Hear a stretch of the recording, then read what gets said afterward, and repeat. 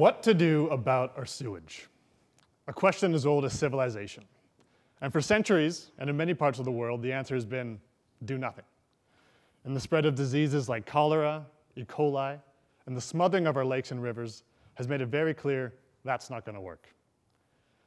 And so we created wastewater treatment facilities, enormous, impressive machines that clean our water. But they're costly, complicated, and out of reach for small communities and the developing world.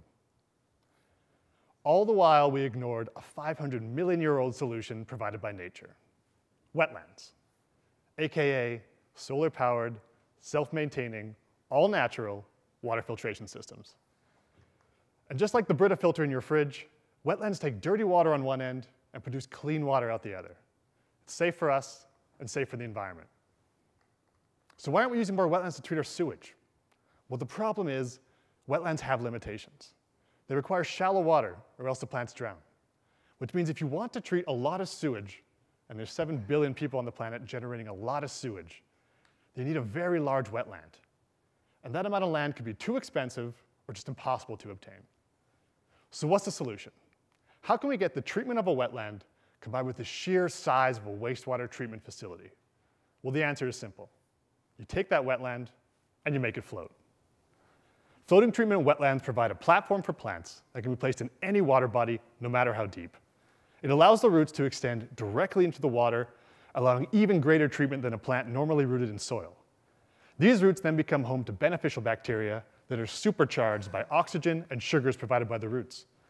These supercharged bacteria can then break down contaminants, and in many cases, actually outperform the plants on which they live. And so my experiment aims to create miniature sewage ponds, which we can expose these floating wetlands to real wastewater and measure the effects. After only one summer of data collection, the results already look pretty good. Take ammonia, for example, a common chemical in your cleaning cabinet, but a dangerous pollutant in our sewage. After only 1 month, these floating wetlands managed to cut ammonia concentration in half. And by the second month, the ammonia was practically gone. And as you can see from these images here, our plants are happy in their new environment. After only 4 months, we had significant growth. Floating wetlands are a very real solution to treating sewage in a world that's generating more sewage than ever before. Nature has provided us an environmentally friendly, effective means of treating our water that's available to everyone.